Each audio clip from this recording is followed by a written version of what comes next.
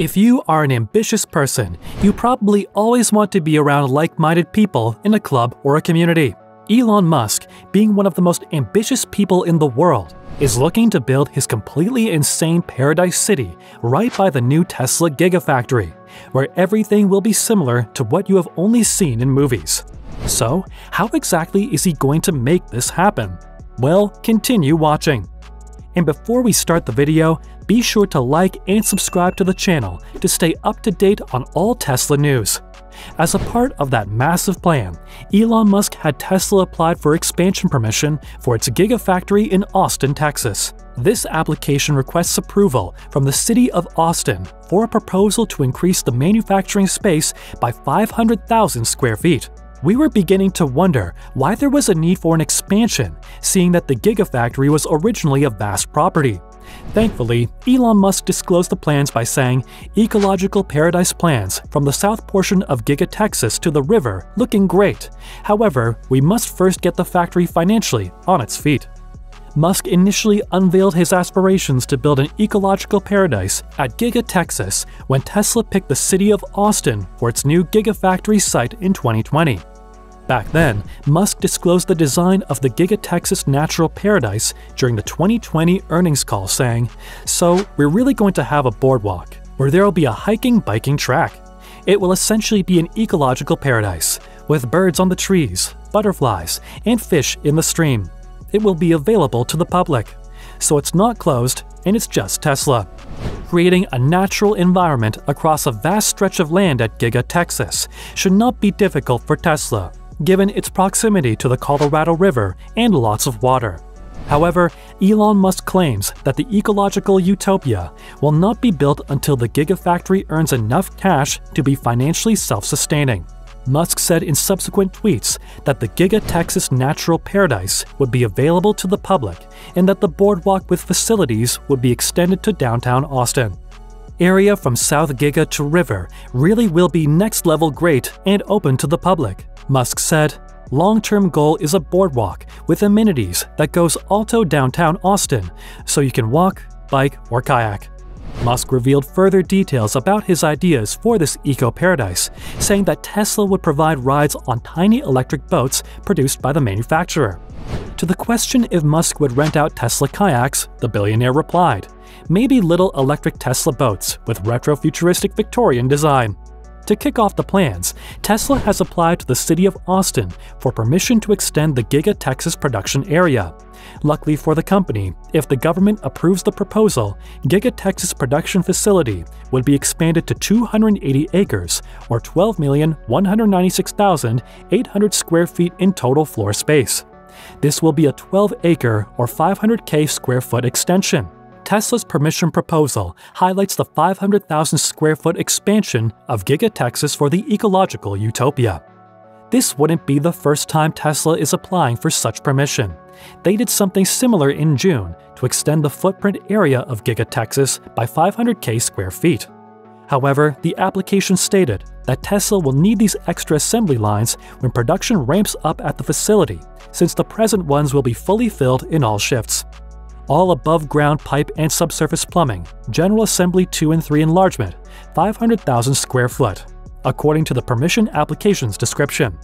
Some conflicting claims also emerged about Giga Texas and its daily production ramp-up. Manufacturing was somewhere between 2,000 and 5,000 Model Y units per week. In the past, Tesla has formally acknowledged such figures by a tweet, as it did last week with Giga Berlin Manufacturing. However, the manufacturer did divulge some of this information during its recent earnings call on the subject. During the earnings call, Musk said that the company will reach 1,000 vehicles per week in a couple of months. The company is continuing to scale up output even as it launches this expansion project. Many elements of the current Model Y manufacturing facility and adjacent region are still being built. The new 500,000 square foot extension will undoubtedly aid the automaker's continued output growth. In an online interview, Musk recently said that Giga Texas and Giga Berlin are gigantic money furnaces, adding that Berlin and Austin are losing billions of dollars right now. Tesla has complained about the bottleneck caused by its new 4,680 battery cells and structural battery pack. We also know that the business is producing Model Y long-range cars with 2,170 cells to avoid bottlenecks. Gigafactory Texas is one of the planet's largest factories, not only because Tesla wants high-volume manufacturing at the facility, but also because the car maker wants to be vertically integrated down to on-site battery cell manufacture. Tesla has increased the output of 4,680 cells at the site and is even constructing a cathode processing division on the same plot of land. But how about the ultimate goal of building a new and unique city? Musk, also the CEO of SpaceX, has long dreamed of building a metropolis on Mars. It would be self-sustaining, home to 1 million people, and help mankind evolve into a multi-planet species. This project is Musk's most ambitious objective, and it might keep him busy for the next 3 decades. It would be a metropolis for everyone, not only scientists and researchers. People who want to go to Mars might get a loan to pay for their travel. In turn, they would be able to pay off their loans by working in everything from iron foundries to pizzerias after they arrive. Musk said at a 2016 conference that labor shortages will persist for a long time. Interestingly, this city would be able to govern itself on its own terms. Musk has compiled a list of why mankind might wish to extend into the cosmos. One recurring motif is that a life-ending calamity on Earth might end mankind. Yet, civilization could go on if it can establish a base on a new planet like Mars. Earth is 4.5 billion years old, yet life is still not multiplanetary, and it is highly unknown how much time remains, Musk tweeted back then. Aside from climate change, an unexpected asteroid attack might potentially annihilate civilization. Another reason, he said, is that it gives people a purpose to live. There are so many things that make people unhappy or despondent about the future, but I believe being a spacefaring civilization is one of those things that gets you thrilled about the future. Musk also said that we should expand. Since we are life's guardians, the species that we love cannot construct spacecraft, but we can, and we can bring them with us.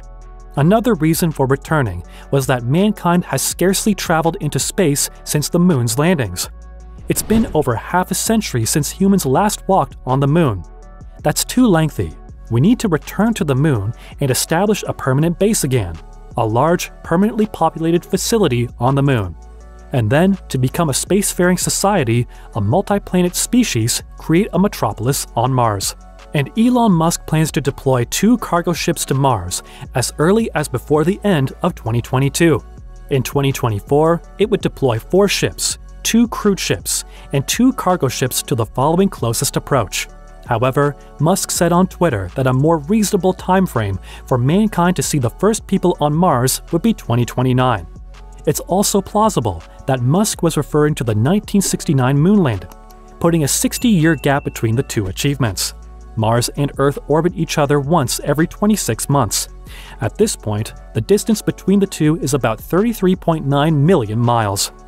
Musk tweeted that it's conceivable to build a self-sustaining settlement on Mars by 2050 if we start in 5 years and take 10 orbital synchronizations. Construction of the city would take at least 22 years, with 26 months between synchronizations. Musk has set an aim of constructing a self-sustaining Mars colony of 1 million people by 2050. Musk would turn 79 years old that year. Since SpaceX is yet to conduct its maiden orbital flight with the Starship, it is doubtful that the first cargo ships will be launched this year. If SpaceX's plans are adjusted to a more realistic late 2020s timeframe, Musk may be able to fulfill his target. Elon projected that constructing a self-sustaining metropolis on Mars would need around 1 million tons of cargo. Assuming that the cost of transporting cargo to Mars with the next Starship is $100,000 per ton, a Mars city would cost about $100 billion. Musk estimates that it will cost no more than $10 trillion. However, SpaceX may not be satisfied with just one city. The goal is to start with an outpost and build into a more extensive base, not simply as there are in Antarctica, but actually a hamlet, a town, expanding into a city, and eventually many cities on Mars. Musk seems pretty determined and excited about building a city on Mars, but we may end up seeing the first version of Elon Musk's new city in Austin, Texas, right next to Giga Texas. Let's wait and see how it will go. And thanks for watching.